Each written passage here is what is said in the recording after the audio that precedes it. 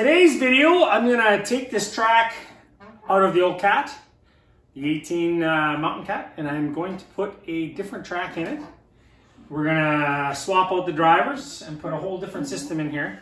And it's not a single rail, it's still gonna be a dual rail, but it's gonna be 10 times better than what's in here. So I took the regular 3.0 pitch track off. So that means you're 3 inches in between windows.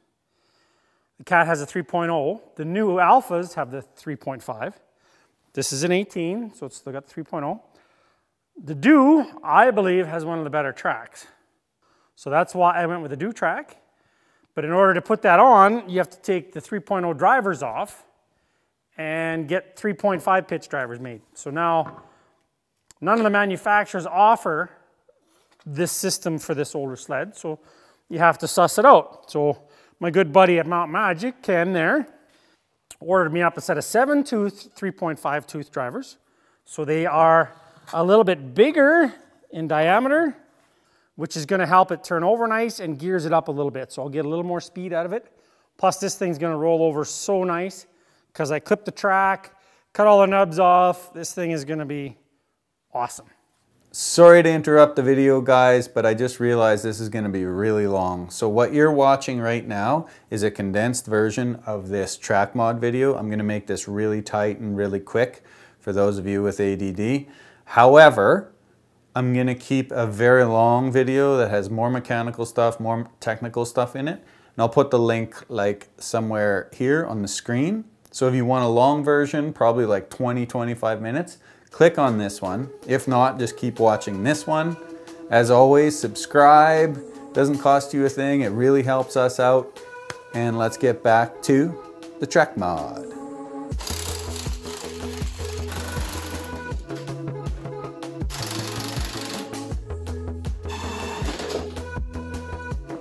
This is probably the easiest way to get a skid out of a sled.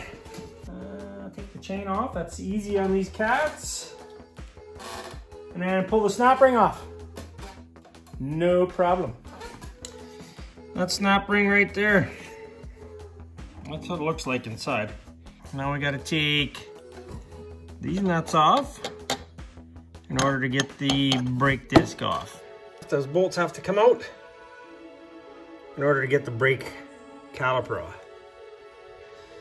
So the only way to get it off is to split this baby. Other than that, it's not too bad. Then that shaft pops right out of there. I didn't have to take the chain case off. It's all good. So cool stuff. Nice aluminum, very light. Holy man, is that ever light? Good stuff. Take some measurements of where the drivers are going to be, especially from the end you're going to be putting them on from.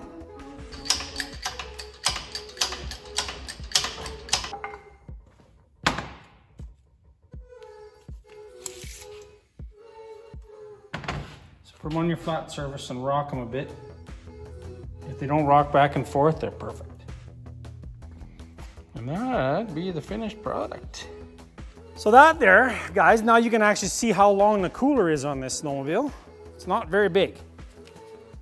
Like you take a Do, for instance, it goes all the way to the back, and a Polaris. And that's why they get so much ice buildup on their running boards. Guys always want their stuff to go faster. It's been from the dawn of time. Everybody's making shit go faster. This is gonna help. So I did manage to take a little bit of weight out of this track, but then I put some clips on, so add a little bit more, but it should be pretty good. All the manufacturers are coming out with every second clip missing for weight. It does not help your sled turn over at all, because it gets sticky. Easy peasy. So on the Cat, you do have quite a bit of room.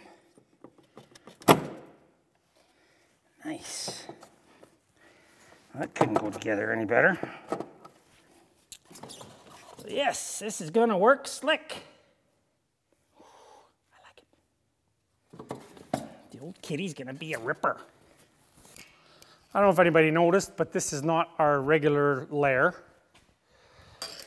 I had to move into a different location. My buddy's letting us stay here in this nice, great big shop. So then we're gonna drop this back in here. We're gonna move this up, drop that in there nicely. Oh, that's beauty.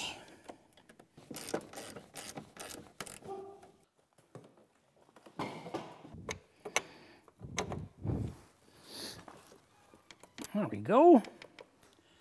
Put our snap rings on there. Oh, so pretty. So there, yeah, it's spun.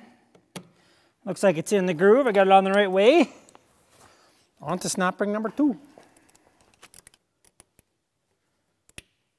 Huh. Nice little groove there. She's in there. Excellent, just cooking right along, guys. This is like one of the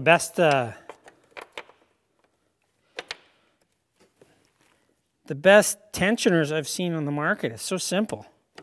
Done. So every time that track gets, or the sprocket gets a little loose, it clicks down one more little notch and keeps it nice and tight. Brilliant idea. Yeah, I wish I had the tool for this. But it's not like I do it every day, so. So when you put it in, I like to put the front end first. Get her in there. Ugh. Nothing wrong with having too much Loctite, eh, Kenny?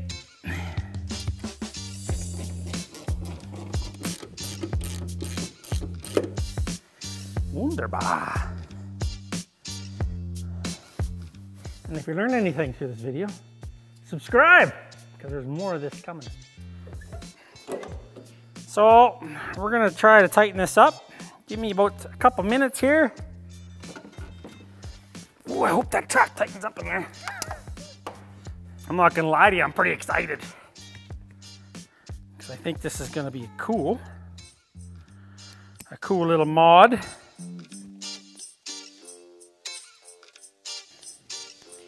This is probably the part of the video that you speed up. We're close to where the old track was. So if you do the numbers, we have 1.5 inches on the ground more. So we should be almost right to the back by the time we're done tightening it. So the tensioner is only, see the old one was right here. You can see it. So we're back about 1 inch, 1.25 inches, and we got another, oh, 1/4 inch, 1/2 inch back there, and we're a little loose. But you gotta remember, these big drivers don't skip. So you can run your track a little looser, which is gonna be awesome. Oh my God! Look how easy that rolls over. I bet you can't do that with a stock sled. Try it, guys. Yeah, there's no clutch on there, but take it off and try to spin a track like that. This thing is gonna be wicked. Look at that. Oh, that's beautiful. Love it. This sled should be able to take you places. How are we gonna lift it to run it?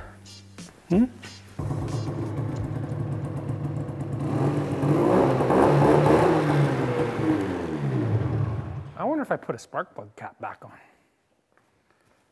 Sounds like it's running on 1 cylinder. I